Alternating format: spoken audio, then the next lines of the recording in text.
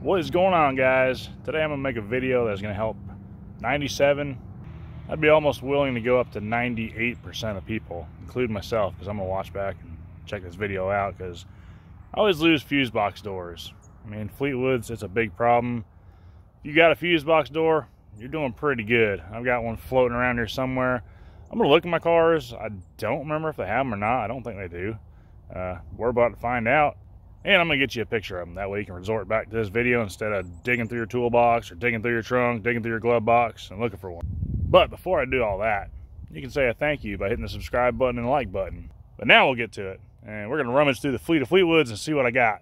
All right, we're gonna start out in my 96 Fleetwood. The trunk's popped open because I opened it and pulled the battery.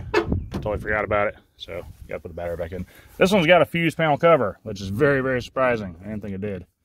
So, there is the cover that is upside down for a 96. There is the cover that is right for a 96. I'm going to take a picture of it because I'm probably shaking. But that is a 1996 Cadillac Fleetwood. I'll get you a picture here.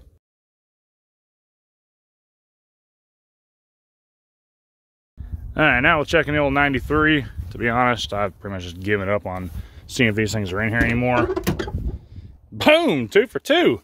Alright.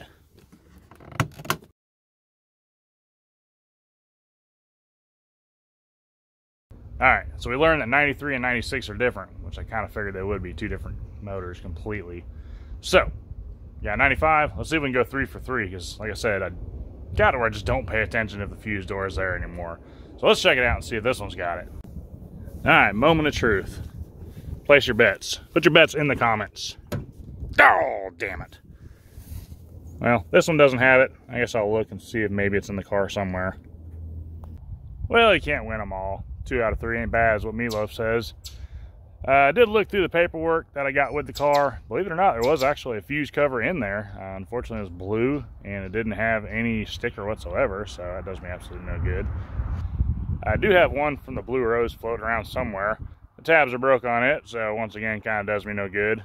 It does have the label on it, so I mean, that kind of helps. But seeing as I got this one, I got that. And now I'm making this video, I got that. So I myself will resort back to this many, many times. So if it helped you out, hit the like button, subscribe. We do a bunch of Fleetwood stuff, obviously.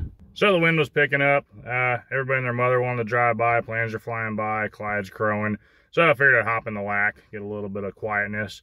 I do believe the fuse panels for 94, 95, 96 are the same. Obviously, we found out that 93 is different. I wish I did have one for 95 that I could tell, but I'm pretty sure they're the same. Don't quote me. If you do know they're different, definitely put it in the comments. That way I can maybe track down a 95, 94 fuse cover. Unfortunately, I don't have a 94 here to even have a chance to tell. But like I said, I'm pretty sure they are the same. They're the same motors. But I'll tell you a bonus. They do have different distributors. Whether or not it'll work, whether or not they're compatible, I couldn't tell you. But I do know for a scientific fact that they're a different part number. And the reason they're a different part number is because it has a little wheel, like a reluctor wheel, I guess is what it's called. But a 94 has a few less, I think a 94 and a 95 have a few less little notches in it than a 96. The reason I know that is I used to work at a parts store and I took them both apart, counted it, see what the difference was. That's the only thing I could come up with. But whether or not they're interchangeable, I'm not 100% sure. If you know that, also tell me, because I am curious just out of random luck. I've never had to swap out any distributor. I mean, can't say I haven't had to swap out distributors. Who hasn't had to swap out distributors on LT1? But I haven't had to use a used distributor on my cars. I've always bought new ones, and I've had really good luck. I bought them from AutoZone. Everybody says use the AC Delco. I've got a, what do I have them on now?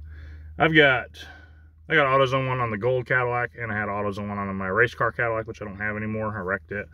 Had no problems out of either one of them. And I think there's another one floating around somewhere. I don't remember what it was. But anyways, we're getting sidetracked. So back to the fuse panels. There you go. Take a picture or take a screenshot of it, and you can carry it around in your pocket at all times. That way you always have it. I definitely know I will be resorting back to this video. I've kind of learned with having a YouTube channel, it is kind of handy when I go to put a project back together. I was throwing the inner fender wells in on my tan Cadillac. Totally forgot where the bolts went. Watch the video. They're all in the correct position now. So anyways, hopefully it helped you out.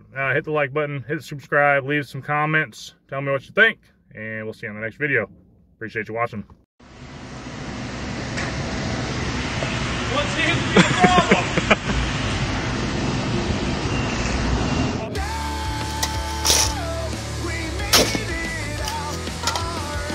Good shot. Got away free. It lives to die another day.